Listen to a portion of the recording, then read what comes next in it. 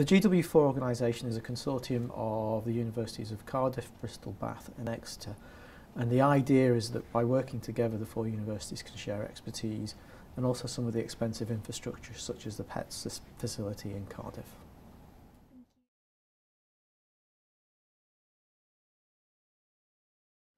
PET imaging is a functional imaging technique, so unlike CT or MRI where you're looking for anatomical changes, with PET where you're using radio-labelled molecular probes, you can start to investigate the functional aspects of brain tumours in vivo.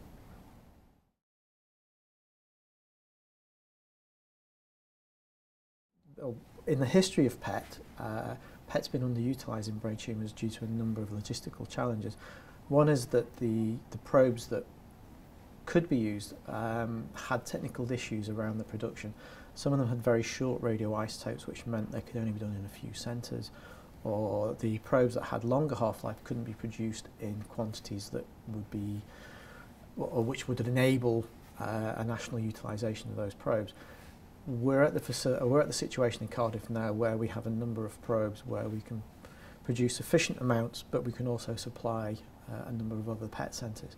So we're now at a point where the technical difficulties that may have hampered the uptake of PET in the past have been overcome, and I think it's time to revisit the use of PET in imaging brain tumours.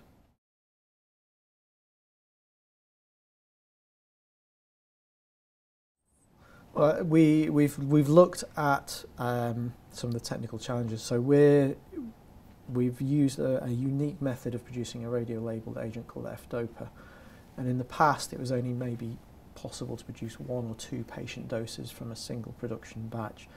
The technique that we've implemented in Cardiff now means that we're able to produce 20 or 30 patient doses in a single batch, and that means that we're now able to supply that agent both locally and also nationally, and we're supplying a hospital in London, for example, from Cardiff with this PET agent on a regular basis.